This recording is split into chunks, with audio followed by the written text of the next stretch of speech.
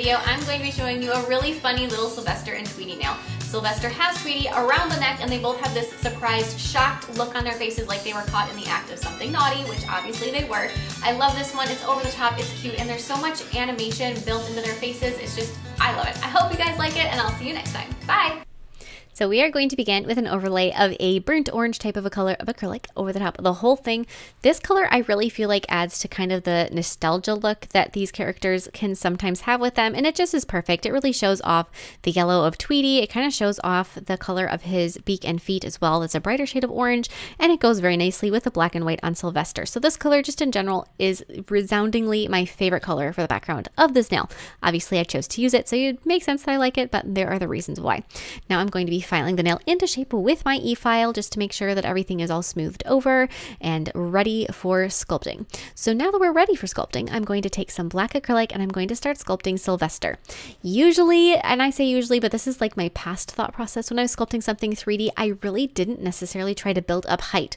I was mostly focused on color, and I'm trying to change that. Not because I dislike that technique that I had before, where I was just trying to really get the color going. I just think it's less dramatic and a little less fun, and nail techs just want to have fun. So we are going to try to really get some extra height on our Sylvester. And as you can see, that first initial shape that I sculpted for the top of his head is actually fairly thick. So then as I'm going through and I'm sculpting those little hairs that are coming out the top of his head and his ears, I can play off of that initial thickness, and I can either make these thinner or thicker, or however I want to do it, to give the design even extra dimension. Especially considering Sylvester is heavily just black and white in color. It's not like some characters where there's 13 different shades of color and you can really get an idea of what you're looking at based solely off of color. For somebody like Sylvester, a lot of the details are just in layering. You know, there's a lot of things that aren't necessarily because something is a completely different color. It's because of different heights that you can really see the detail and get an idea of what you're looking at. So after we have that first little bit of black on the top of his head, I'm going to be sculpting in his eyes. Really big, really open, very shocked eyes. That is with white acrylic. The other thing when you're sculpting characters like this, you need to make sure that the products that you're using are not only pigmented, because obviously if you're sculpting white on top of black, your white has got to be pigmented in order to not look gray and splotchy, but you also want to make sure your products are really smooth to work with. You don't want any acrylic that tends to be crumbly, and that can be the fault either of your monomer or the powder.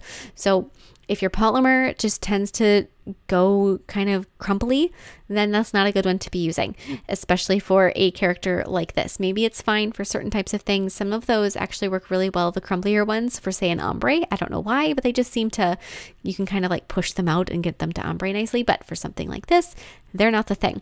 Or if you're monomer, if you've tried a bunch of different brands of powder or polymer and it doesn't ever seem like you can get the right consistency, try different monomers. You never know what is going to work best for you, and there's certain combinations that just seem to work really well that I have found, and it is not always within the same brand. And they always teach you, at least in nail school, you know, you have to stick within a brand. That's just not the case. I don't believe that. I don't believe you have to use the same, I don't know. You can play around with it. That's my philosophy. You can just kind of, you know, see what works.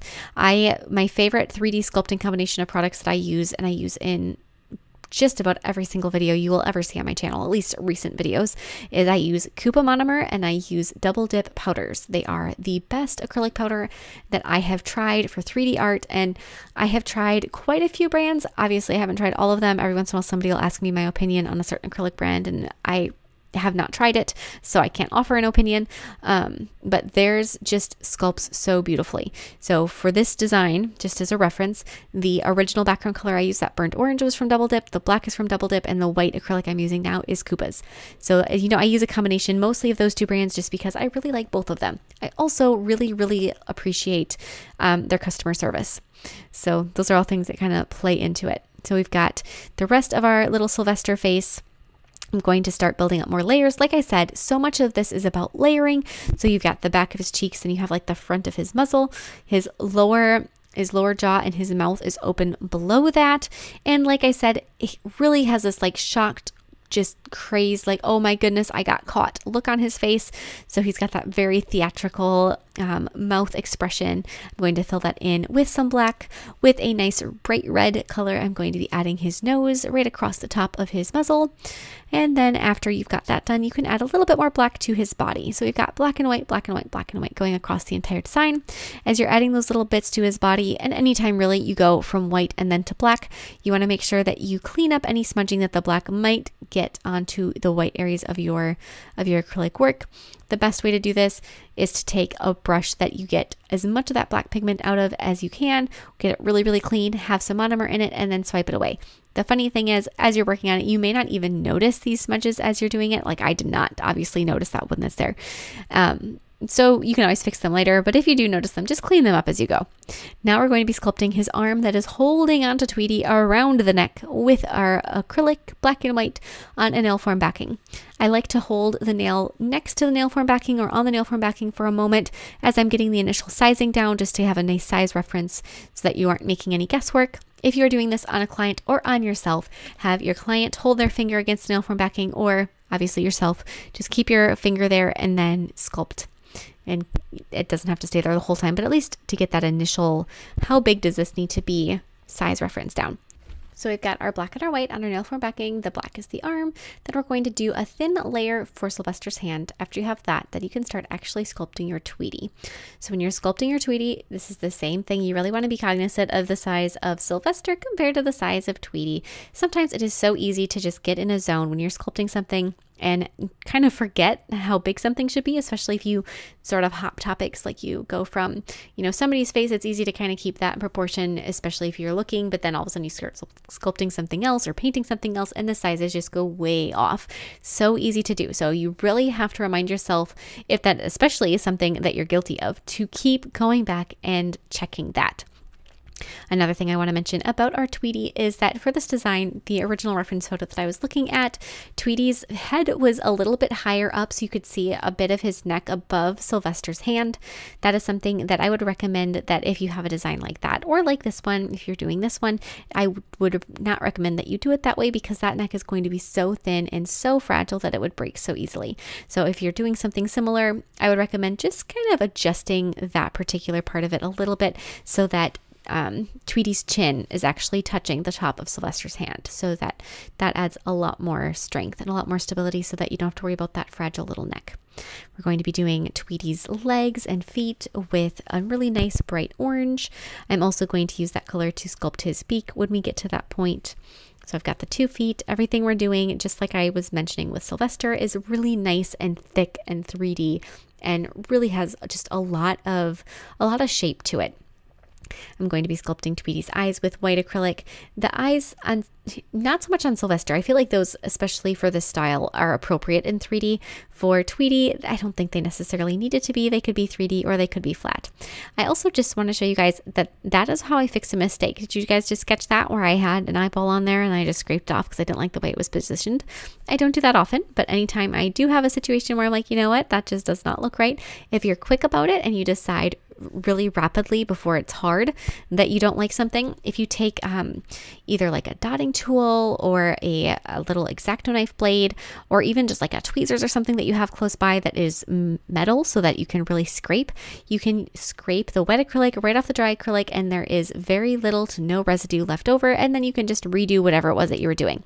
However, if you do wait until something is completely cured, it's hard, you can't scrape it off. That just isn't an option anymore. What you have to do is you have to file it. So if it's something thin and small, a hand file is the best option, because you can buff it off really quickly and really easily, and you don't accidentally take off too much. Or if it's something that's a little bit bigger or more significant, then what you're going to want to do is grab an e-file with a fine grit bit. You do not want to use coarse or even medium grit for this. I would use fine or extra fine, something that is just really gentle, really soft, and is going to take things off slowly and carefully. Then you can use those to file off the 3D element that is just a little bit wrong, and fix it, redo it, go back through. And hopefully with either of those options, the fix is something that can happen really quickly and fairly effortlessly, and doesn't ruin some of the previous work that you have done or anything that you do like.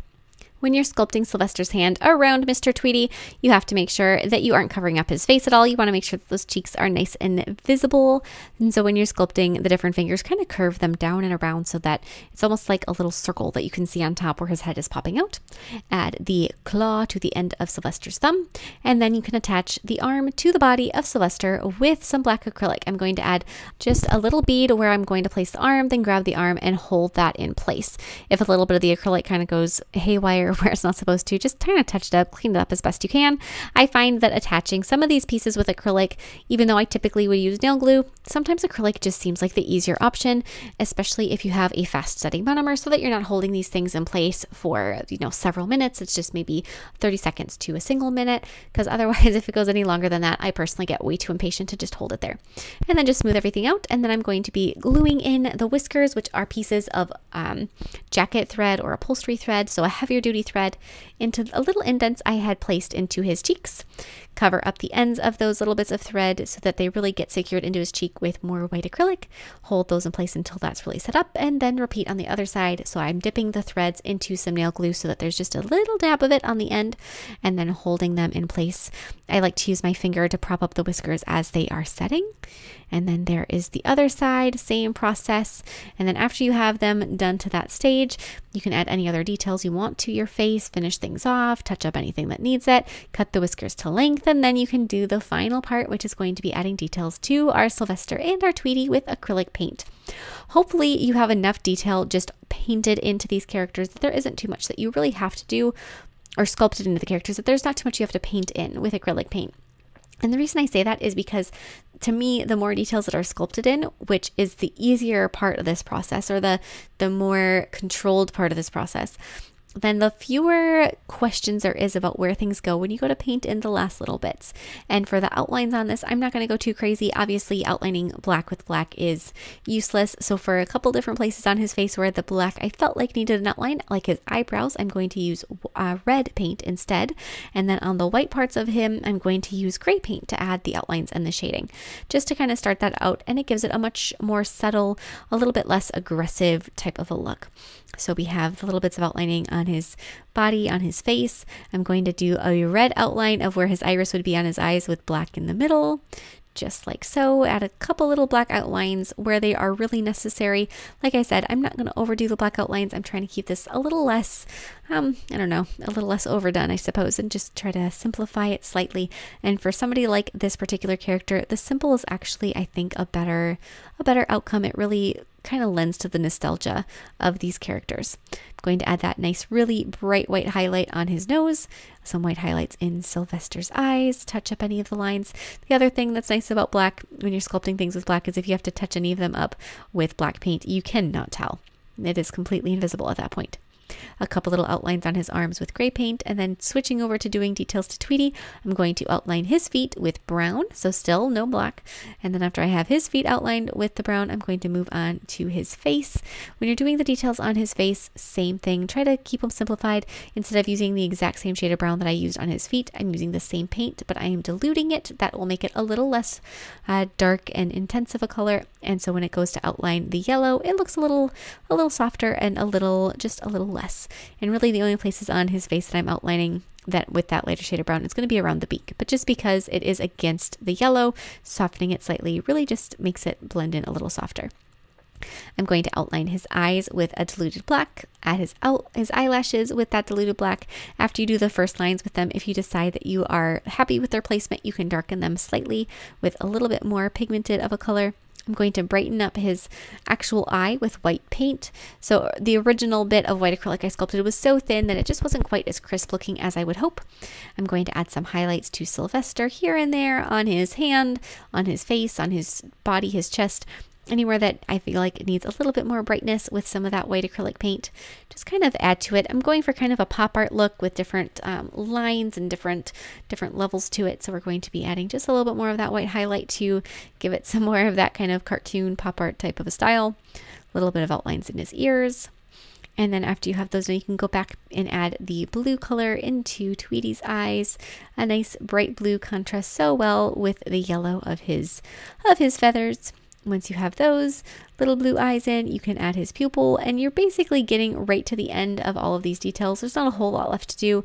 Every time I think I'm done with a design, I like to look over the whole thing and just make sure I'm not missing anything, like Tweety's eyebrows, for instance. Don't want to miss those. Just take a moment, kind of have your reference photo next to you, have your eyeballs dart back and forth, reference photo, artwork, photo, artwork, photo, artwork, and just make sure there's nothing that you're missing.